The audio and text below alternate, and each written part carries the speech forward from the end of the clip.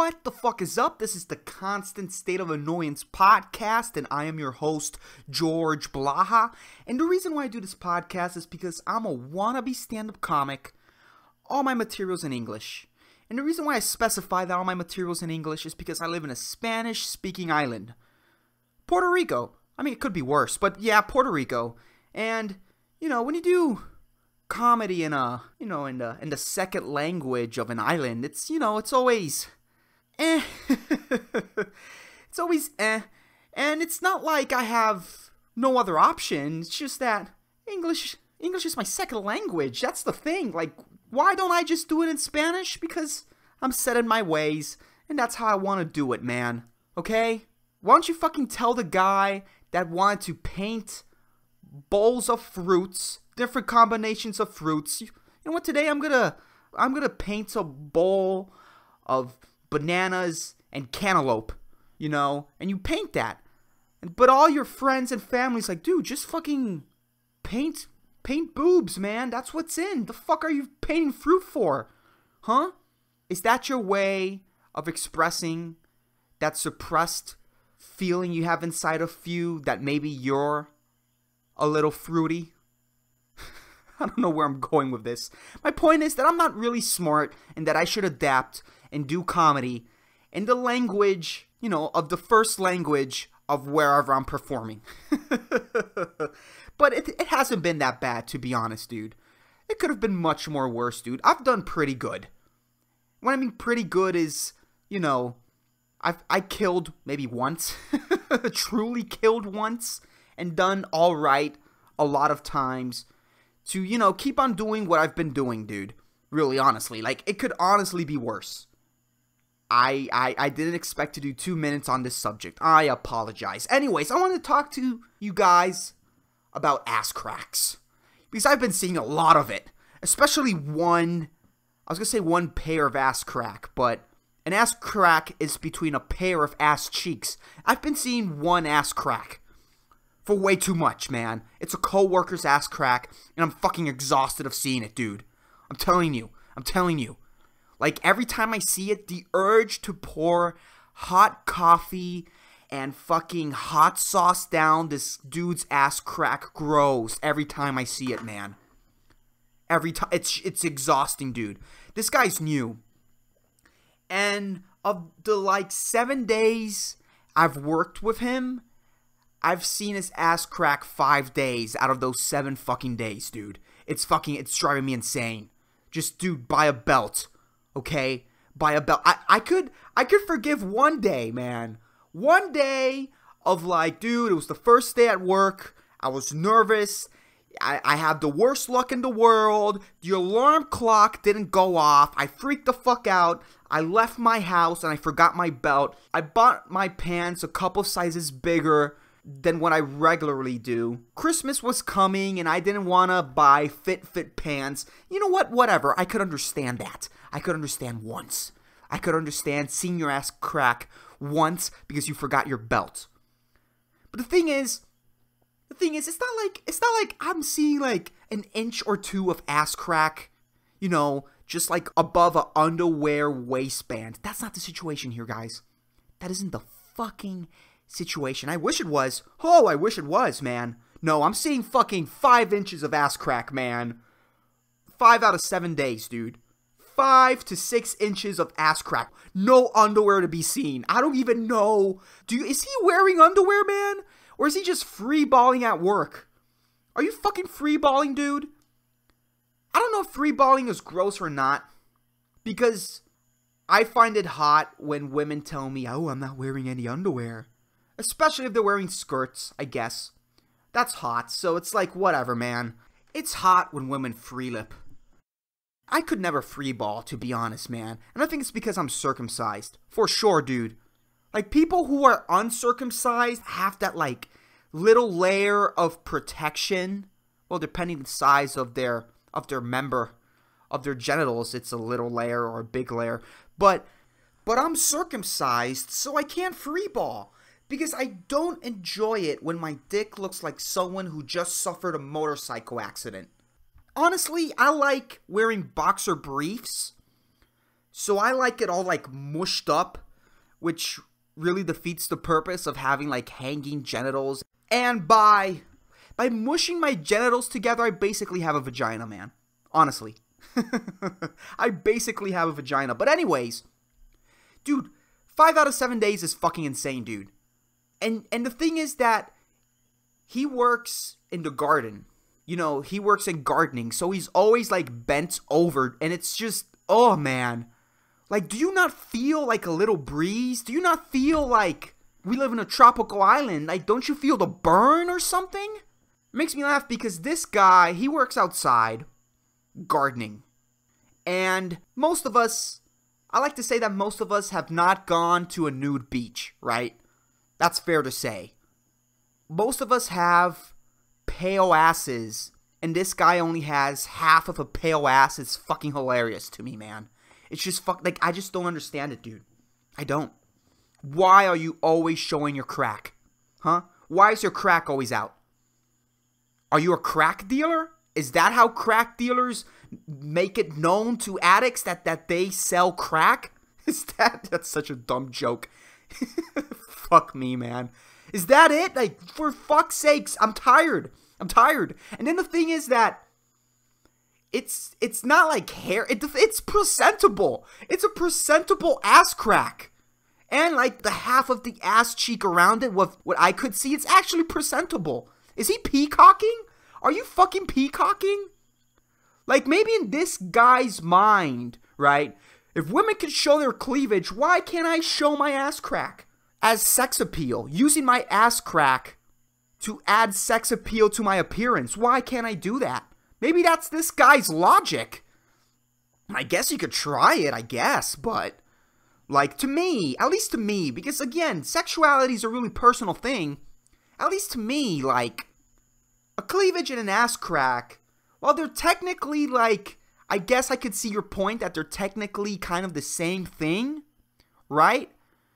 But the burping and farting are technically the same thing, right? You're releasing gas through one of the two principal orifices. But the thing is that a burp is much cuter than a fart. 1,000 times, man. 1,000 times. Cleavage is much cuter than ass crack. 1,000 times. Ass crack is just trashy. In a way, I guess, from my point of view. Maybe some people like it. Hell, man. Good for you, dude. But I can't stand it, dude. I'm telling you. And he's always bent down gardening, man. Just freeballing it, I guess. Or maybe he's wearing, because the guy weighs maybe, I'd say around 180 to 200. Like, he's fattish, but he doesn't look that fat. He's more like on the chubby side when it comes to appearance. Maybe he has hand-me-down underwear from his 300-pound brother. I don't know. I don't know what's his situation, man. But, dude. No, and I remember one day he came with his shirt tucked in. His shirt tucked in. The shirt was, you know, there was a lot of tension between, like, the waist of the pants when he was bending over, and it was like pressing against his ass because his pants were hanging low, and you could basically see his ass crack through his shirt, but it was grosser because you could see like a big sweat stain, man. It was like, oh, dude, come on. You're working. You can afford a belt. I'm telling you, if this keeps on, and I keep working in the same place until Christmas, I'm buying this motherfucker a belt, dude. It's fucking insane. This has to stop, man. And it's like, it's just there. It's not like I'm looking for it. You know, one second I turn my head. Oh, like on my right, someone's there. I heard a sound and I know it was made by a human. And you look and bam, ass crack. You've been cracked, George. You've been cracked. And I'm like, ah. It's way too early for this. He gets in work earlier than me. It's fucking insane, man. And 5 inches of ass. Really, it's not like 2. I wouldn't complain if it was 2 inches. Just a little bit. A little bit. And below it, some underwear. Fine. Fine. For all I know, really, maybe, just maybe, since he works outside, the sun's hitting him, he's all sweaty, maybe he doesn't enjoy gardening, maybe he's doing a job he hates. I know I'm doing a job I hate, so I'm going to try to sympathize with this guy. For all I know, man, for all I fucking know, this guy eats a McDonald's breakfast, and, he works outside basically alone. Sometimes he has a partner, but mostly he works alone. So for all I know, to pass the time, to at least have some fun while he's working, maybe he just hangs his pants a little low, eats a greasy breakfast, and he just farts, man, and he just doesn't want his farts muffled, because unmuffled farts are funnier, man. Maybe he's that easily entertained, and good for him, dude. Maybe I should not judge him that hard. We're all just trying to do the best we can in life, right? I mean, clearly, I'm trying to do the best I can in this podcast, and I'm failing. This guy's trying to do the best he can at his work, and it's annoying. But I guess we're all just trying to do the best we can. Is this really how I'm going to conclude this? Just me sympathizing for a guy that just needs to buy a belt? Fuck him, man. Fuck. That always happens to me, man. I always get worked up on a subject. I get worked up on something. And I get worked up and passionate, and I'm pissed off. And always at the end, I'm like, we're all trying to do the best we can, dude. We're all human. We're all just different things entertain us. Okay, I live in Puerto Rico, and there's only one open mic, dude, every 2 weeks. I'm miserable. This is why I do this weekly, man. It's more of a comedy exercise than, hey, come and listen to my podcast. If you want to listen, good. And if you want to give me pointers, great. If you want to tell me it sucks, tell me where it sucks so I could do better. And if you want to tell me, dude, this was entertaining, thank you. Right? This is me doing the best I can inside the circumstances I'm living in. So maybe this guy, hanging his pants halfway so he could fart unmuffled farts is the best way that this guy could cope working a shitty job that involves gardening and landscaping. I really didn't, this wasn't in my notes, by the way. I didn't expect this to turn this way. I really wanted to hate on this guy, but, when you put into perspective, you're like, fuck, man, god damn it, fuck. And if I think about it even more, personally, I'm a person who runs away from their problems. I postpone solving my problems. For example, the remote of my TV, of my television, after serving me for a long time, it finally broke. It stopped working. And I put off buying a fucking universal remote for my television for so long, man. And then my mom finally decided to buy one. And it just sat there just staring at me like, hey, are you going to program me? What's the deal, dude? And I just postponed doing it, man. Because I'm a person who I get used to inconvenience really fast, man. If something inconveniences me, if something gets in my way, I'll find an alternate route, even though it's not convenient. And then I'll get used to that inconvenience instead of just making life easier for myself. I don't know why I'm like that. I'm trying to change that about myself. If I think about that, and I apply that to the situation of this dude, maybe he's like, dude, I'm going to buy a belt. And he was just putting that on the back burner, just not doing it, man. Postponing, just going to the mall and buying a belt. And then one day he went to the mall. Oh, fuck, I forgot to buy a belt. He just kept on postponing it. He just got used to feeling that breeze on his ass crack all the time. And he got used to everybody just looking at it. He's like, whatever, man. I mean, if you're showing your crack, dude, obviously you have to feel the stares, man. I mean, there's no way he's not aware of it. You gotta feel the stares, and maybe he just got used to the inconvenience. God damn it, I should just... Ugh. Anyways. Fuck, man. Maybe in the future, ass cracks are going to be the new cleavage, man. Maybe that's going to be fashion. And maybe some of you are going, ah, that's not going to... There's no way that's going to happen. Dude, think about it. Do you choose what's good looking? Or does the fashion industry choose what's good looking, man? I'm fucking telling you, man. That's always like... Because back in the day, like back in the late 90s, baggy pants were in, man. That shit was in. Okay? Everybody wore these like really baggy clothes. It was like if in the United States, there was this infestation of bears just everywhere you went. And they were like just bears everywhere attacking people. And it's like if everybody had to wear baggy clothes to like make themselves look bigger to like scare away the bears. Like that was fashion back then. That was fashion back in the late 90s. That's how it was, man. Try to pull off that look today, dude. Everybody's gonna make fun of you. Hell, I'm gonna make fun of you. People are gonna call you flying squirrel. People are going to say, hey, dude, I didn't know that you kept the clothes after you went parachuting. Or whatever cheesy, hacky joke they're gonna tell you. But really, man, I really believe that the industry decides what's fashionable and what's not, man. And it changes.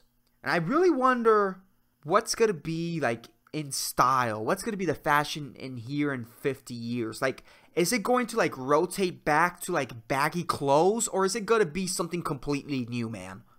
Do you think? Like, do you think that sandals and long white socks are going to make a comeback? I don't think it was ever a thing, but I'm telling you, if enough celebrities wore sandals with long white socks, all of us idiots would be wearing that shit. And it would become the norm, man.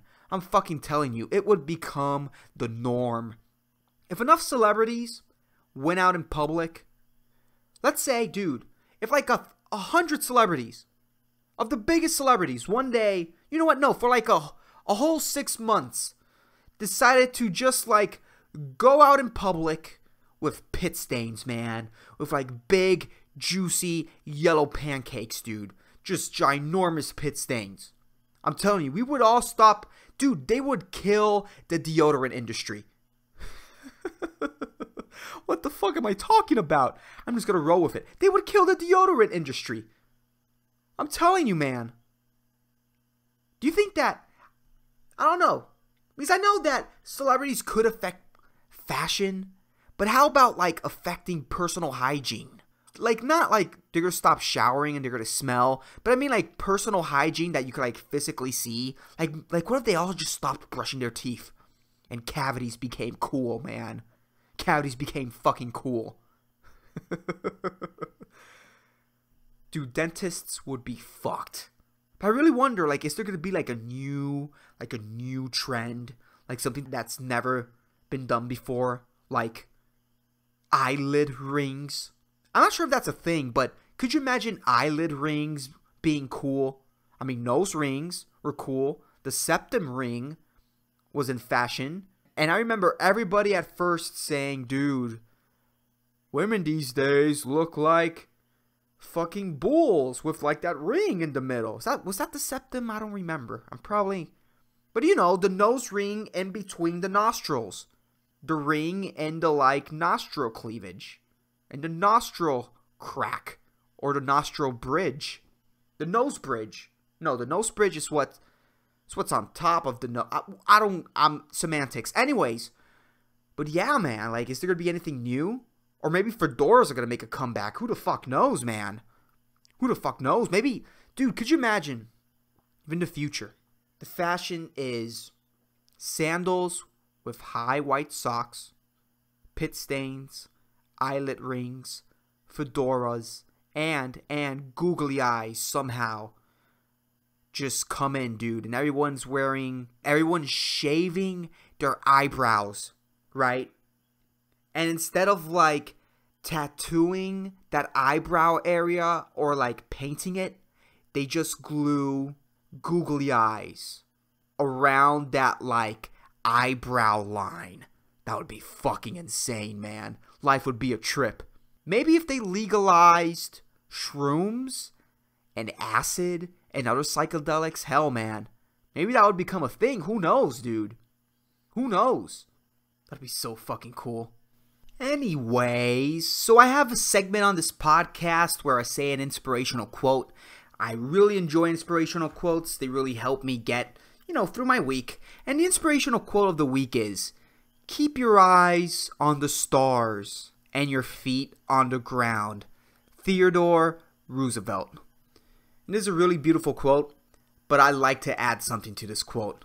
Keep your eyes on the stars and your feet on the ground. And just cross the street. Just cross the street a couple of times and see what happens. Anyways, that's the podcast. I hope you guys enjoyed it. I really appreciate anybody who's listening to this for some reason. Thank you very much, man. Peace the fuck out, guys. That's the podcast. I hope you guys enjoyed it. I really appreciate anybody who's listening to this for some reason. Thank you very much, man. Peace the fuck out, guys.